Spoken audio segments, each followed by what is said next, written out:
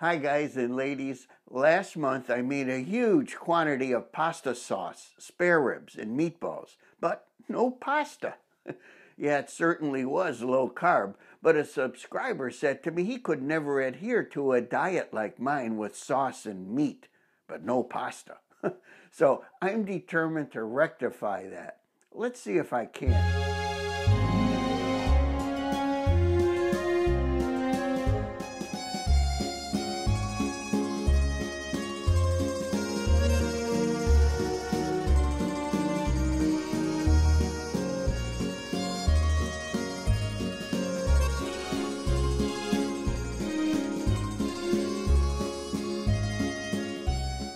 A couple of years ago, I did a gnocchi recipe. It was yummy, but that one contained too much regular flour. And then there was soy flour in it also, and soy products have been getting a bad rap lately. So this time I'm using only this. It's not paleo, but it's very low carb. It's all-purpose low-carb flour, only 1/12 the carbs of the regular stuff. What I'm doing now is extracting 3 egg yolks. We want just the yolks, not the white. So here I've got 1 cup of low-carb flour, and I'm just going to sift it a little bit. Now to the flour, I'm going to add 1½ cups of good quality grated Parmesan. Okay, so here I'm putting in 1 teaspoon of ground nutmeg. Okay, what I've got now is 8 ounces, an entire package of cream cheese. So I'm putting in the same amount, that's 8 ounces of this softened goat cheese. Finally, our 3 egg yolks are going in there. Okay, so that's it. There's no other way to do this than to get your hands in there and mix it all up until a dough forms. Yeah, it's a little sticky.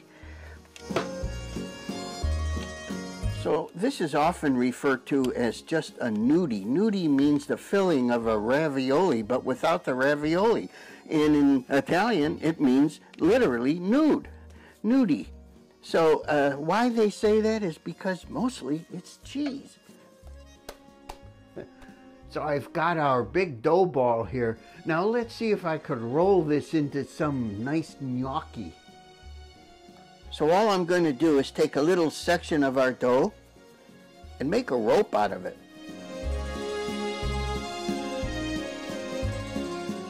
Then I'm going to divide that rope into gnocchi-sized pieces.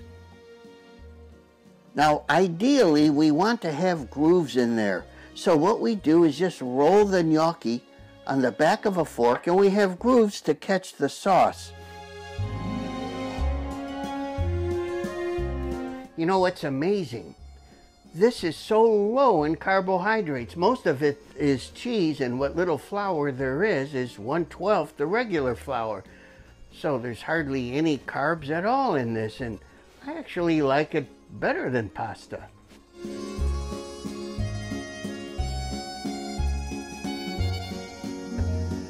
Well, I counted them, 217 of the little guys. So what I'm going to do is put them in the refrigerator. Then I'm going to warm up some good sauce and get some water boiling so we could cook these.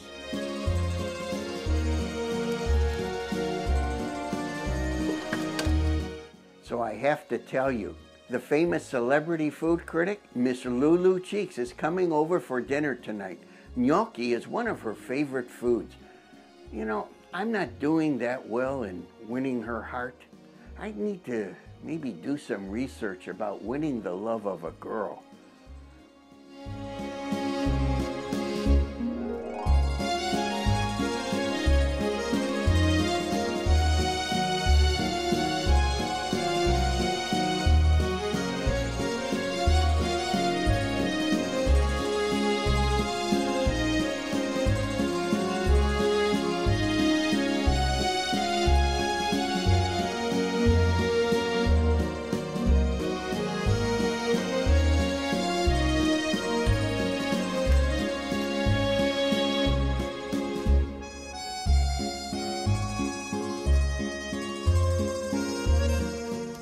So I have my sauce warmed up, and my gnocchi ready to boil.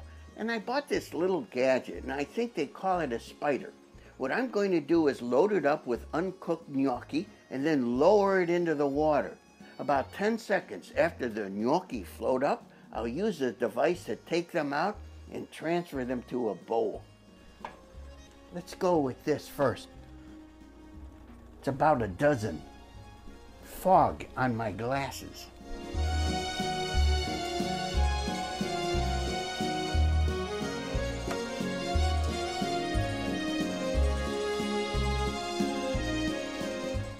I'm getting impatient.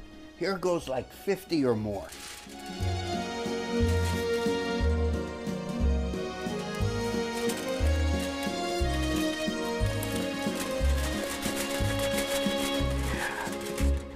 Haha, that's all of them.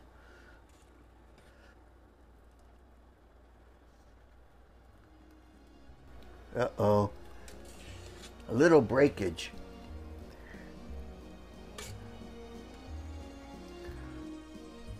Well, some of these are a little soft, but they taste great.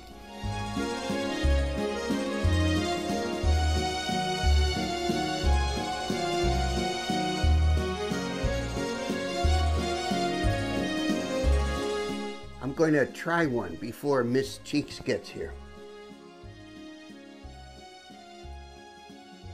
Oh, cheesy good. Really yummy. So here we are again with that famous celebrity food critic, Miss Lulu Cheeks herself. Thank you so much for joining me for my gnocchi dinner. Hey. Did you like it? Yes, it was very good. It was excellent. Oh, thank you. And how about my raspberry spinach goat cheese salad? Oh, that was delicious. What a great combination of flavors. Thank you. Well, I liked it too. You know, Miss Cheeks, I mean, I can say Lulu now, right? Yes, I thank you. Do you want to see me do a trick? Okay. Watch. Watch, see?